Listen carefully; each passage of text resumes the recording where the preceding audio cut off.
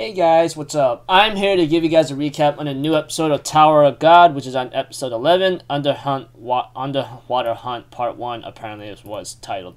Anyways, this episode right here had a lot of crazy going on, but we also have to it that things are not going the way it should go, like everything according to plan. Because,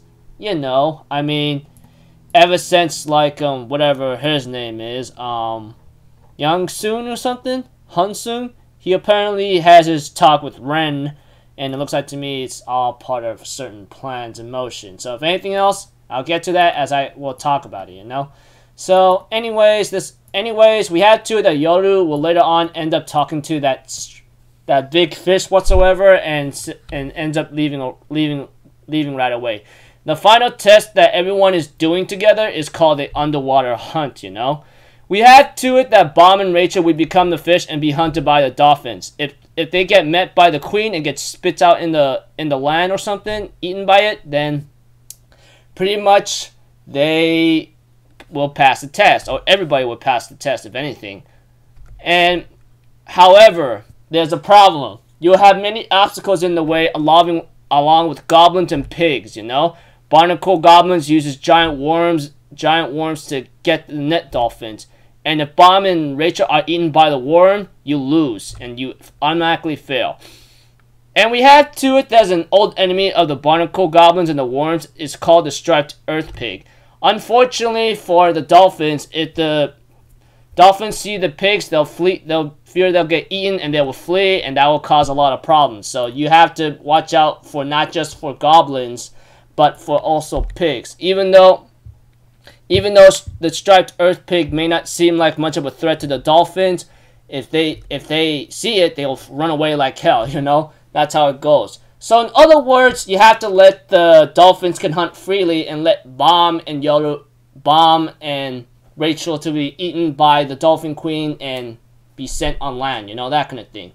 While there are some scenes with Yoru and Rachel or something, or Bomb and Rachel, they're not very important to me the way how I look at it. I mean, they just catching up, having conversations, But Rachel seems neutral, because ever since I think Han Soon talks to Rachel about something, I don't know. But whatever the case may be, all you have to do is crush the goblins, the worms, and earth pigs, and just let the dolphins run free and fish free, Of course, we have to it that we have people in position right now with the spear bearers and Shibisu along with the Princess of Jihads, and then with the Nanare, which the little blondie girl, she apparently is an anima, which apparently involves controlling divine beasts or animals or something.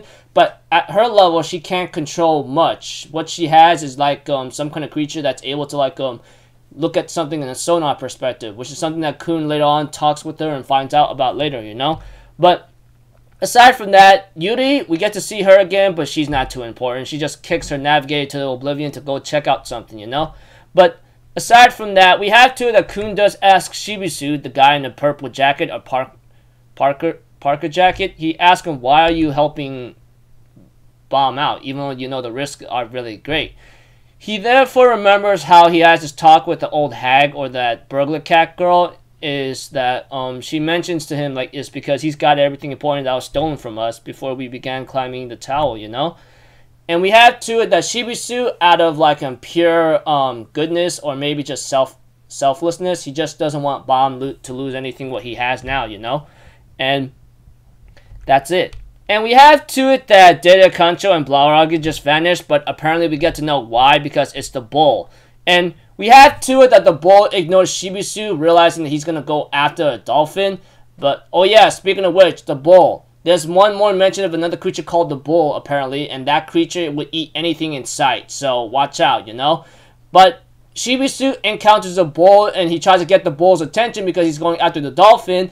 But later on, he decides to stab the guy and runs for his life, and he was about to be eaten, but the two princes of Jihad shows up in the nick of time and decide to play a game with each other, And Dorshi decides to tell Jihad, Anak, okay, let's play a game, you and I. If I win, I take your weapons of 13, But if you win, I'll be your servant for life. How's that sound? eventually, like, they decide to go, okay, fine. And of course, they have 5 minutes each to fight the damn bull whatsoever, you know, that kind of thing.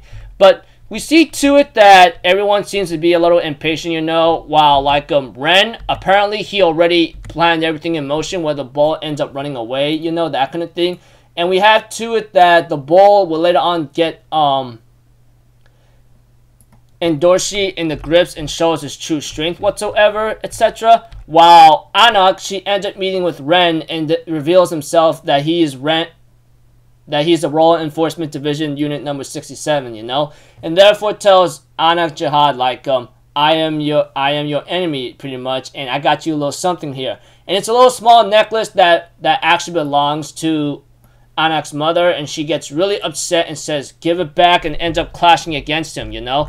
And unfortunately, because she let her emotions run rampant and she's attacking recklessly after being provoked by Ren multiple times or so, the way how I look at it, because you know this girl has a very nasty temper problem, and that is shown in this episode.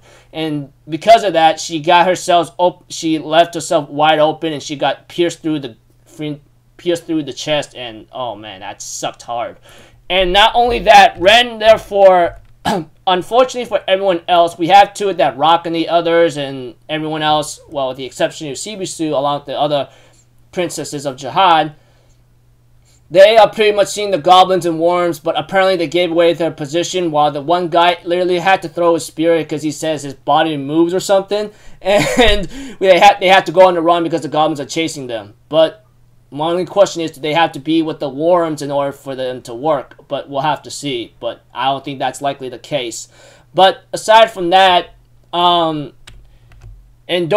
is given a chance by Ren, who apparently knows her that she is the real princess. She's the real Jihad princess, you know? And therefore, like, gives her the weapon of the Green April to Endoshi and gives her a choice. Kill that imposter over there and make your father proud. How's that sound, you know? And we have to that the episode ends off there, and of course I'm pretty sure part 2 of the underwater hunt will like continue, but there's only like a couple more episodes left, man. I mean, we don't know how this is gonna go, but it's not